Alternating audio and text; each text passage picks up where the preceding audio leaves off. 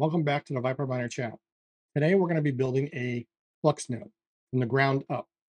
So what does that mean? We are going to build a Flux node on one of these HP Slim mini computers. This is an i5 um, Intel processor in it. It has a gigabyte Ethernet, several USB ports, and what's really nice about these is they only take about up to 18 watts, depending on how much it's doing. I can get the cover off, and it's compact. So the SSD drive, typically you have to swap out because you buy these used, and they usually come out with 128 either disk or SSD drive. You need at least a terabyte, and then they usually come with 8 gig of RAM, which is enough for a Cumulus node, but I upgrade them to 16 just because it gives a little bit more speed to everything and expandability. You can actually then, if you decide to do a uh, Nimbus node, you'll be able to do that as well then. To start out, let's go over to the Flux website, and that is runonflux.io. And you can read everything about the Web3 decentralized, what Flux does. It is really an incredible project. I can't say enough about it. My only wish is that price discovery gets a little bit faster going here. Go to the menu here and go to Flux nodes is where we want to go. And you can look at all the live data and you can see what's going on. But we're interested in the hardware requirements right now. So we're going to be building a Cumulus node. You need a processor with 2 cores. So that could be Intel, AMD. You can even do an ARM. I've seen people do these with Raspberry Pis. The only problem is that was $89, that HP Slim, whereas the Raspberry Pis are 200 bucks. I don't know why. 2 cores, 4 threads, and then 8 gig of RAM, at least a 220 gigabyte SSD drive, or even a NVMe drive, 180 megabytes of DWS. Now, anything over an i3, you should be fine. And then the ARMS, which is a Raspberry Pi, or even I bet you probably can even do this on an Orange Pi as well. And those you can actually get hold of. They're just not, there's just not enough developers out there yet creating different hats and all that for that yet. But for the purpose of Flux, I bet that would work just fine. And then you need to have at least 25 megabytes up and down on your internet speed. And I want to caution everybody, when you purchase your broadband, typically from a TV provider, say a Spectrum, Comcast, uh, FiOS from Verizon, whatever your service provider is, they'll advertise, 40 bucks, $60 for 200 megabits. Yes, you're getting 200 megabits down, but not up. Typically, that's anywhere between 1.5 megabits to maybe 10. Okay, and you need 25. So you need a true 25 by 25 up and down connection. There's no way you can do it. You will be last in line constantly. You'll never make it if you don't have at least 25. And sometimes you can get that changed. Other times you may have to open up a business version of that broadband in order to get that. You don't need a static IP address, which is nice because they usually charge you an extra 10 bucks for that. But you do need to have the 25 by 25. So in my case, I had a gigabyte up and down, so I'm not worried about that. All right, and then of course you could do a Nimbus, and then again, it's 4 core, 8 threads, 32 gigabytes of RAM, a 440 drive. So if I were to eventually change my Cumulus to a Nimbus, the only thing I have to swap out is the memory chips. Okay, because I have 16 in there now. And then you need a 50 up and down. Again, I'm fine with that. I'm actually fine from an internet standpoint all the way up to the Stratus. Okay, so if anyone wants to host a Stratus with me, give me a call. Um,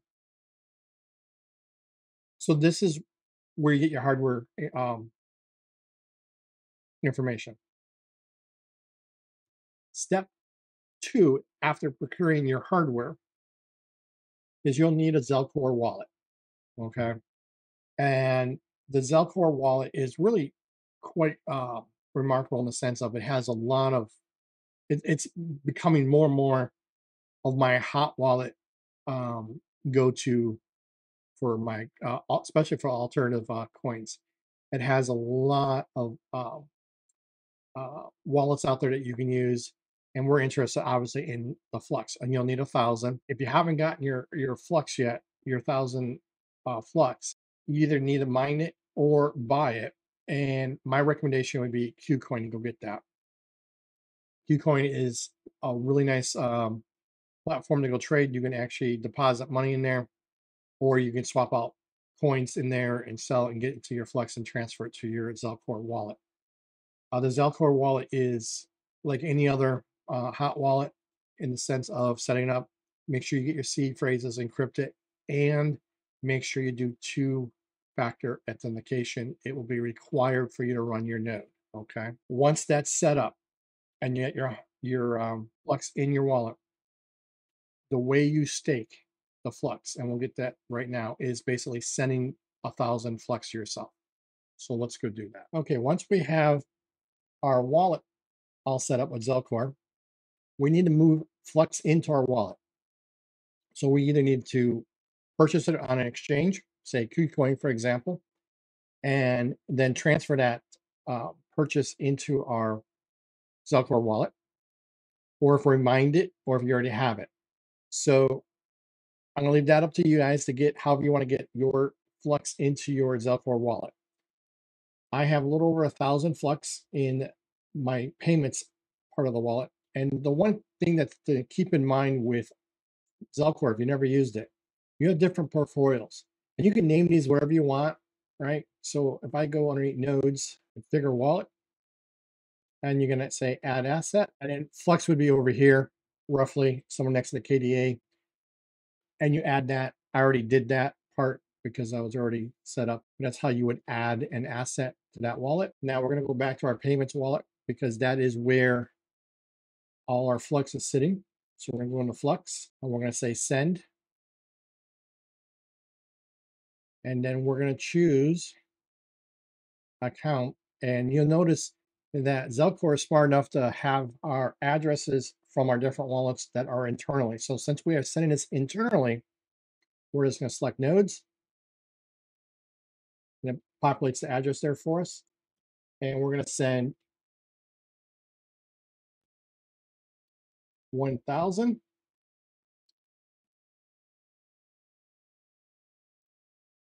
Our fee is nothing, or basically nothing. So when you do transfer, do keep in mind when you do transfer, especially from an exchange, transfer more than you need, because you will have some fees transfer when you're purchasing it, transferring it out, and then again transfer it one more time. So we're going to send that. Proceed transaction. Yes, send. And the reason why we're doing this now before we even finish up setting up our server is because it takes 100 transaction confirmations to confirm our transaction to be set for the node. All right, so now if we go to portfolios here and we go into nodes. A few moments later. So a transaction has already occurred. It's just pending. I don't know if it's actually, let's see if it's in here.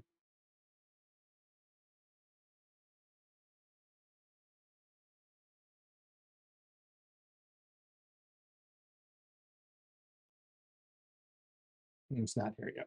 So once it's been fully vetted and from pending over to confirmed, it'll start showing up over here. But we can move on to the next step now. Okay, now that we have our Ubuntu server image flashed onto our USB drive, we're going to have to plug that in and then turn that on. So moment of truth here to see if that worked well. as this is booting, remember that if you don't have your computer set to boot from a flash drive, you have to go into your BIOS and change that. Um, Almost all BIOS have it underneath boot, but each one's different. Okay, so our flash drive is working. It read the flash drive. It's saying try or install Ubuntu server, and that's what we want to do. So that's what we're going to select. And now Ubuntu is loading the packages onto the drive.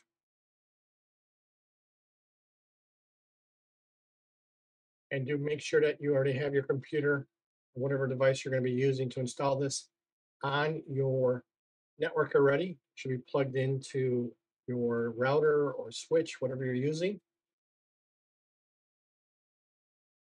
All right, so here's just kind of basic setup for almost any OS that you're loading. Select your language. So we're going to select English. And it's going to ask if we want to do some updates. And we're just going to say, go ahead and do it, the updates.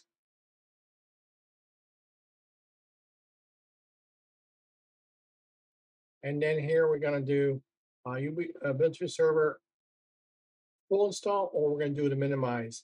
We're going to try the full install. It should work just fine for the Flux node that we're doing. And it's giving me my IP address that's going to be using. So right off the bat, that's the number we're going to have to remember. So 192.168.2.101. And I'll show you how to find that in case you forget it. We're not using a proxy server. And we can grab mirror, that's fine. And here's where it's asking if you want to use the whole disk for your server, and we're going to use the whole disk for the server. Some people put the Flux on a separate drive. I have a 2 terabyte drive on here. Actually, I take that back. It's a 1 terabyte drive. It should be more than enough to do what I need to do and hold it on there. I could partition the drive, but then there's no real reason for me to do that. So I am not going to do that at this point. So we're going to use the whole drive.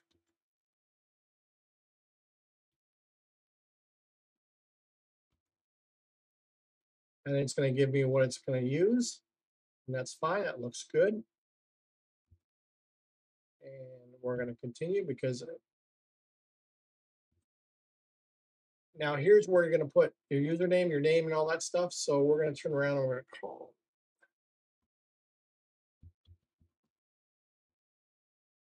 And your server name. So we're going to say Viper. Oops. Now remember, YouTube does not like capital letters for their username.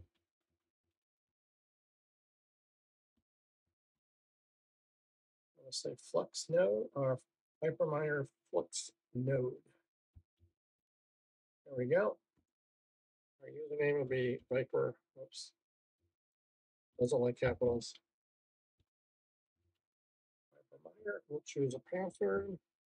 Well, I cannot type today.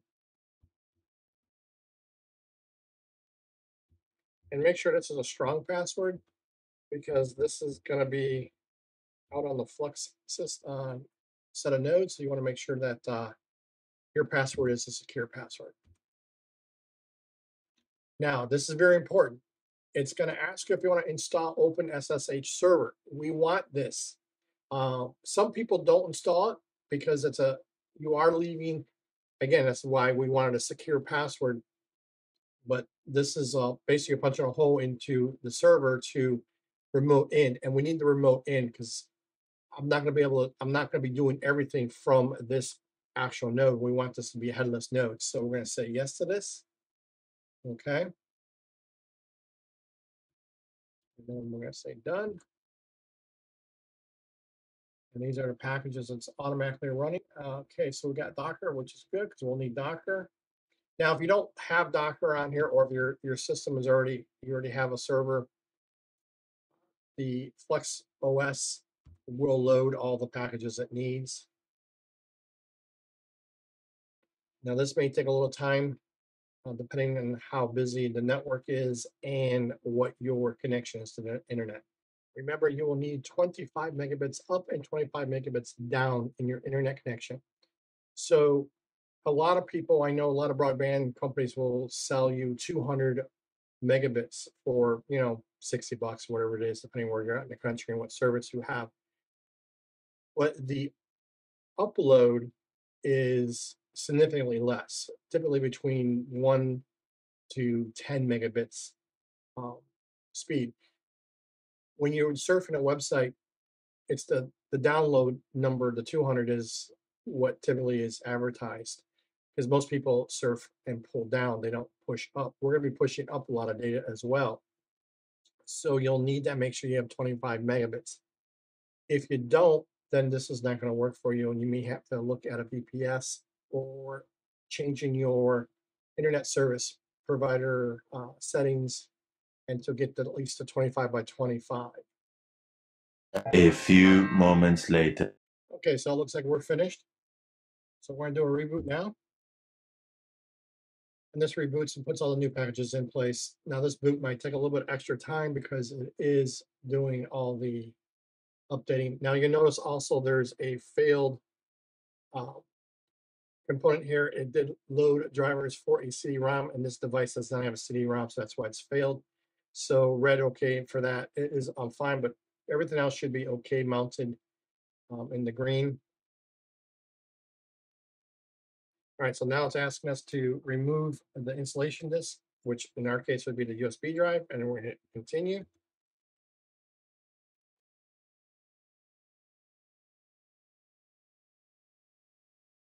And if this looks familiar, if you run HIVEOS, it should, because it's running the same Linux flavor. All right, so now we want to log in. So you're going to log in with the username and password that you used during the setup process. And we're logged in. Now, the one thing I like to do to make sure that we are okay before we go to our desktop is to make sure that our open SSH is actually open and working properly. So we're just going to type system control status SSH. And we are actively running. So that's good. So that means every time this unit reboots, it will open up the SSH. As I promised, I show you how to find your IP address. Let's clear the screen. That's clear. And you just type IP, whoops, and then letter A for address. And there is our address, 192.168.2.101. And that's the address we'll need to log into our system. So let's head over to the desktop and we'll continue the installation. Now that we have our Zelcore wallet set up and we're transferring our Flux over to our Node wallet, which is 1,000 Flux for the Cumulus node. And we went ahead and set up our server on our HP mini box. Now it's time to do a couple things to our network in order to have the Flux OS work seamlessly with the Flux network. So what we need to do is open up some ports.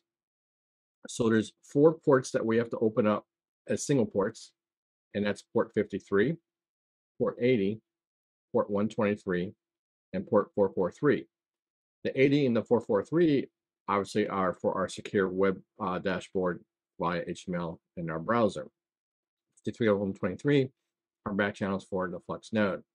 Then we need to open up for the Flux OS some port ranges for it to function with the server that we have that we're going to be out on the network with. And that is a port range of 16,124 through 16,128. And then another set of port ranges, 30,000 through 39,999. And they're on the screen here. Now, 2 things. One, if you are looking at the single ports, you can see 80 and 443. Now, if you're already using those ports on that server or somewhere else on your network, you're going to have to isolate that. Okay.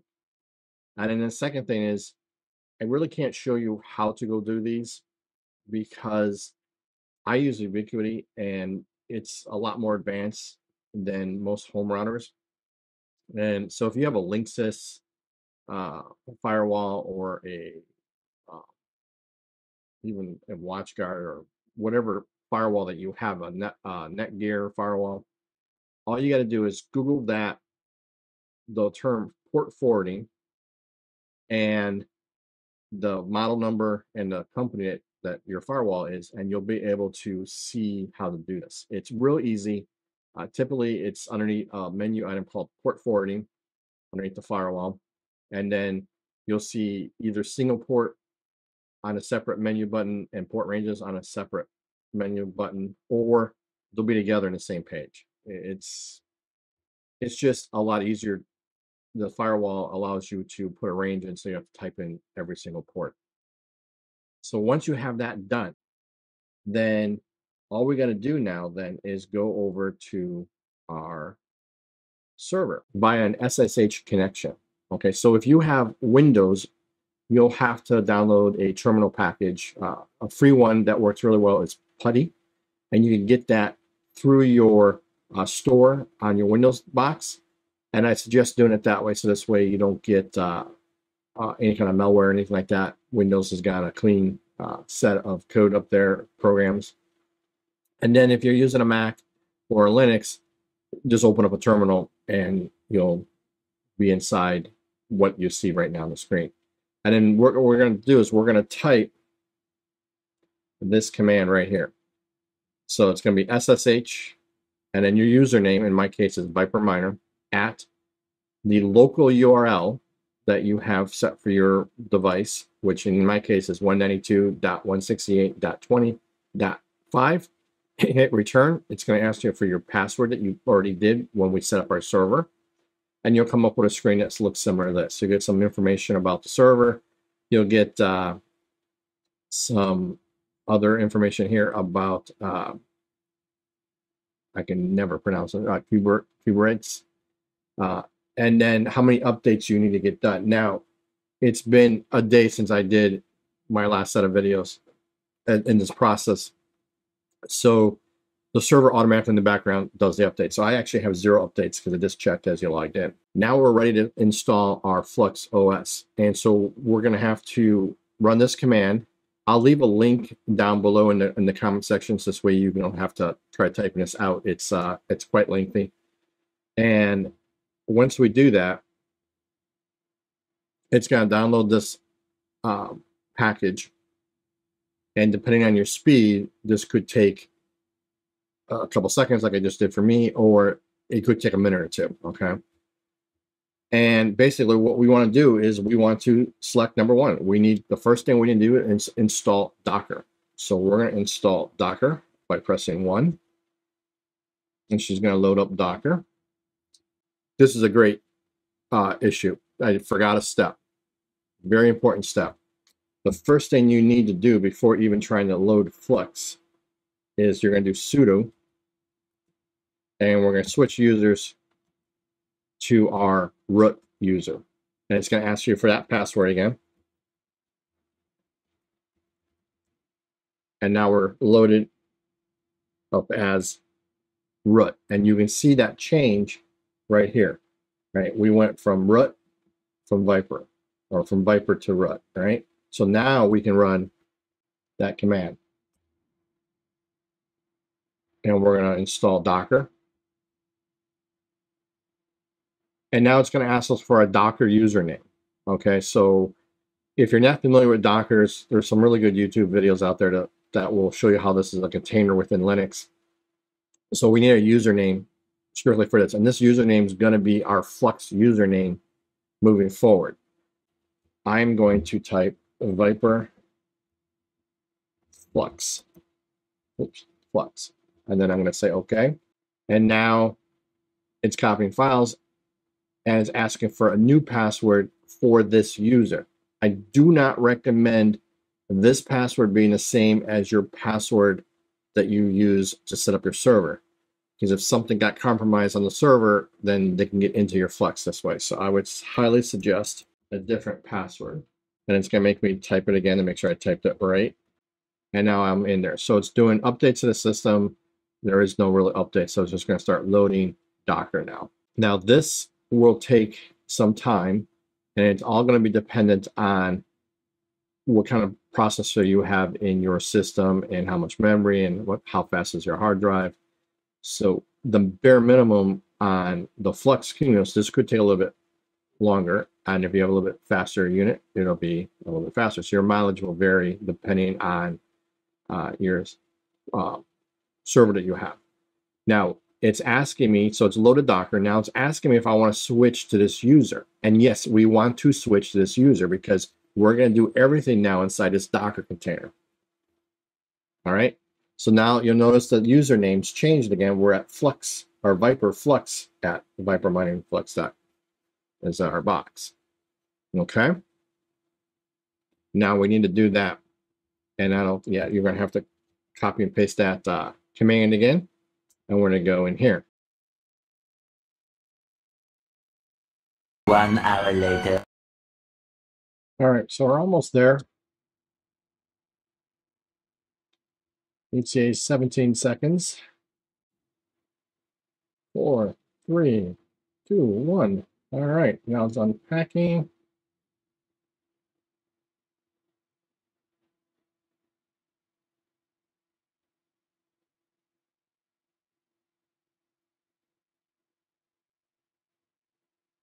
All right, so this will take a little bit to unpack this, so I'll catch you on the other side of that. Okay, now that it's unpacked everything, it is moving into installing the rest of the depositories, and then it will do some benchmarking as well. And now we're actually installing the Flux OS itself, and it's starting the daemon, and then at that point, it will sync the chain. Its estimate is of about 5 minutes. Later. 1 eternity later. All right, so now that the block is synced, it's asking us if we want to do auto updates for the block. And I'd highly recommend yes. Otherwise, you'd have to keep up on it. And if your node falls off, you're back in the bottom of the pile then for your rewards. Would you like to enable notifications? Yes. Select, deselect item space to switch. Okay. Okay, now that it installed Flux software and OS, there are a couple questions that you may or may not get, and it depends on the flavor of the server you have. Now, my server, if you noticed, I have the latest version of Ubuntu server. So it knew, and it was smart enough to understand that and communicate with Docker that I am on port 22. You may get asked if I'm using port 22 for my SSH connection. You want to say yes to that, okay? And if it asks you for a swap file, I would say yes to that as well. And then you will come to this. And now it wants to generate our Flux key, okay? So we need to insert our Flux key, and we need to go over to Zelcore to do that. Zelcore Wallet, and you'll notice while I was waiting for this, I went ahead and did this. All you got to do is add in whatever name that you want to call this node, and then the IP address. That's the public IP address. Don't add the port or anything like that. Just put in the public IP address that the node is sitting on. And then you click save. Okay. Now, after you're done that, we need to go check our benchmarks, make sure everything passed.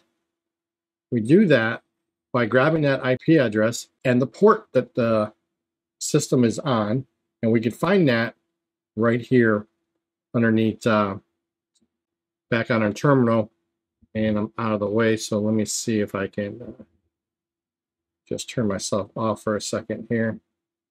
No, I can't do that. So the IP address is here along with the port, and then you would put this into your browser. And it'll bring you to the Flux dashboard that's sitting on your node right now.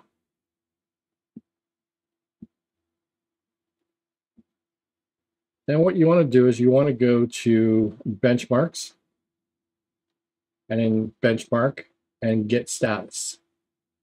And we can see that our node is online. It's a cumulus node and it's connected. This means that it's passed all its benchmarks. It is ready to go. Okay, so to start our node, what we're going to do is click on Zelcore ID, and that's going to sign a message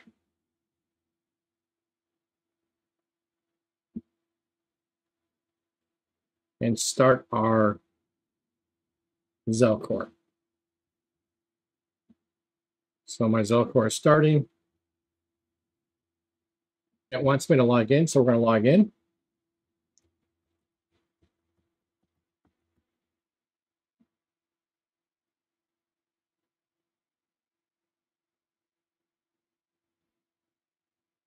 And it wants our two-factor authentication.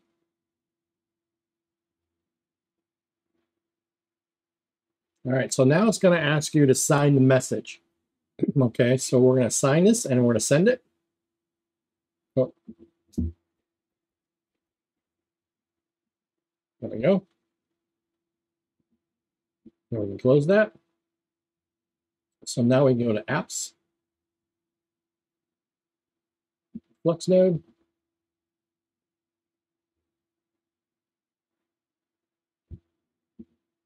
We're going to say start. And yes, we want to start our Flux Node. And it says closing. So it'll sit here and churn. I think it updates every 30 seconds or every minute. And then we'll tell you that your Flux node is up and running. So we're just going to close this because there is another way for us to check our status. And that is, I can find my browser.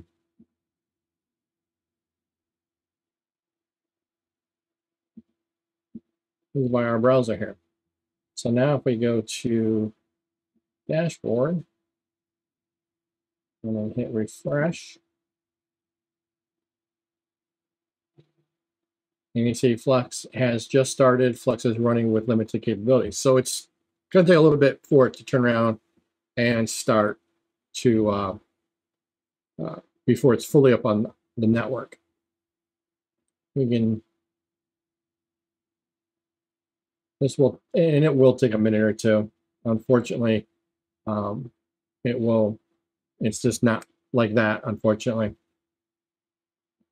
The other thing that you have to make sure as well is if we go back to our Flux node,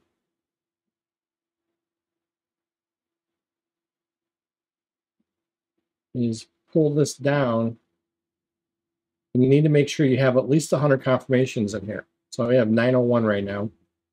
Otherwise, you can't start the Flux node, okay?